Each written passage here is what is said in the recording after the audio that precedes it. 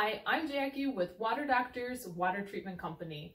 Have you ever noticed that you have hard spots, hard water?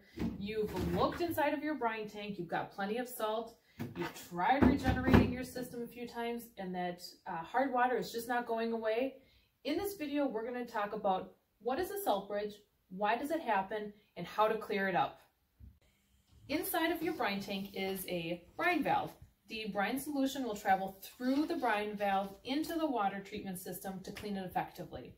So how does a salt bridge happen? A salt bridge can happen for a few reasons. Your water treatment system is broken, it's not regenerating enough, adding a little too much salt a little too frequently, or it's just the weather, it's high humidity.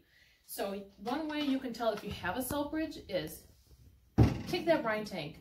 If that brine tank gives a little give, you know you don't have a salt bridge. If you kick it and, ow, your foot hurts, then you know you have a salt bridge. There's no give to that brine tank. So how do we clear this salt bridge? There's a few tricks we can try.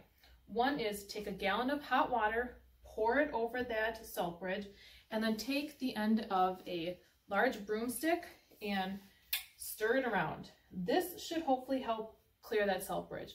Now, if that salt bridge is really hard and really stuck, we're going to have to get a little bit more creative. Take a drill, put a spade tip on top of it, drill a few holes in there, like you're ice fishing, and then you should see that salt just fall down and then start clearing. After you've cleared your salt bridge, you're going to want to put your system into a manual regeneration, and then you should have clean, soft water from there on out. Hope this video was helpful.